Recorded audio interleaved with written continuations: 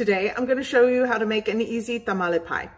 I know it's tamales and tamal, but for searchability purposes we're calling it tamale pie. And it's easy because I'm going to be using Jiffy Cornbread mix instead of making it from scratch. If you do have my cookbook, I do have scratch-made cornbread recipe that goes with the chile con carne, the beefy cheesy goodness. Either way, it's going to be good, and it's a meal that is in one baking dish. So good. Here we go.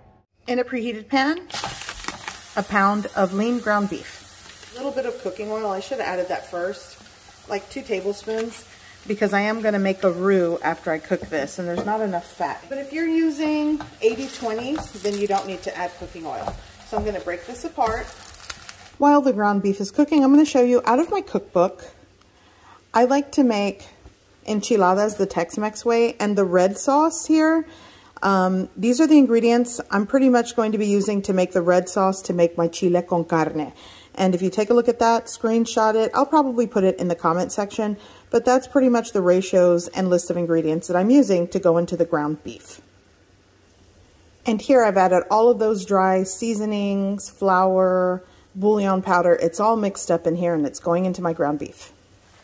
Okay, going into my ground beef, I'm going to shake in all of this seasoning spice blend with flour in the mix because it's going to create a roux, and it's going to become the chile con carne saucy beefy goodness that goes into this tamale pie. And I'm going to work this in and cook this for a couple of minutes. 2 cups of water going in. You want to work that in a little bit, scraping up any fond at the bottom of the pan. And it will start to thicken as it simmers and cooks. Going in with the rest of it. Give it a mix, let it simmer, bring it to simmer, and let it thicken. And then it's done. And I'm going to set that aside when it's done. It has thickened and it's simmering for a couple of minutes. You'll want to shut off the heat. And you'll also want to taste it for salt and seasoning and adjust to your preference.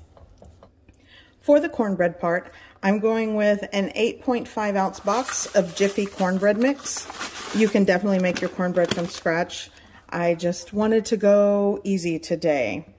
I'm also going to add a small can of green chilies. You could do mild, medium, or spicy, or just leave it out.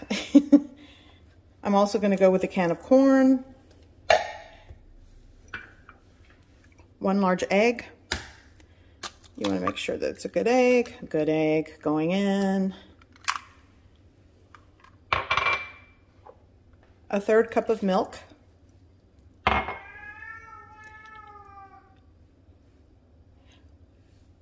I'm going with just a handful of cheese. Maybe, we'll do like 3 to 4 ounces of cheese. I had a whole block of Colby Jack cheese that I grated. It was an 8-ounce block, and part of it goes into the cornbread. The other part I'm going to top this with. And I'm just going to give this a good mix. You hear my cat. In a buttered 12 or 8 by 12, this is a 2.7 quart baking dish. An 8 by 12, I'm going to add all of my cornbread mixture. So you want to spread this out.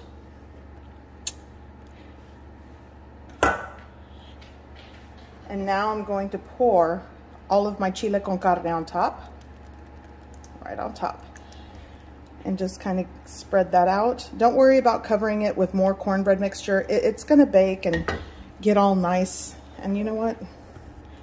There is a little bit left. I'll just throw that. Just do that. Okay.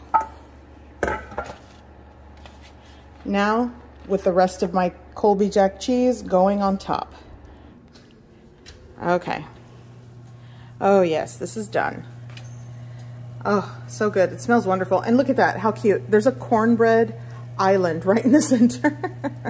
So I'm going to remove this from the oven carefully before my face melts off. But yeah, this is done. Okay, so I want to check this because typically I divide the dough in half, half on bottom, half on top. So it might need longer to cook, but I think it's done. Oh yes, oh my gosh, look at that. That's the cornbread. So if you do want to divide the dough to make it like layered, you can. I just went for an easy version of this. I'm going to let this set for about 10 to 15 minutes before diving into it. I'm going to garnish with some chopped scallions, and I have a little bit of Mexican sour cream.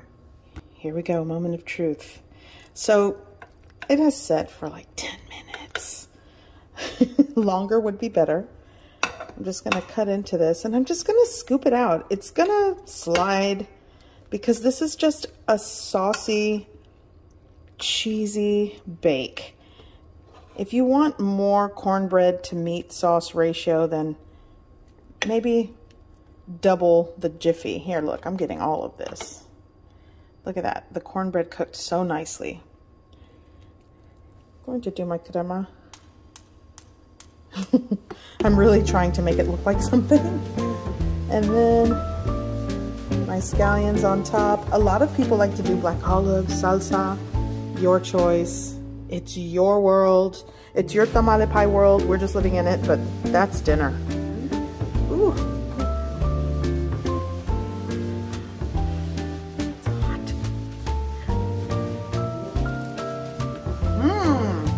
Layers of cornbread, cheesy, beefy, saucy goodness.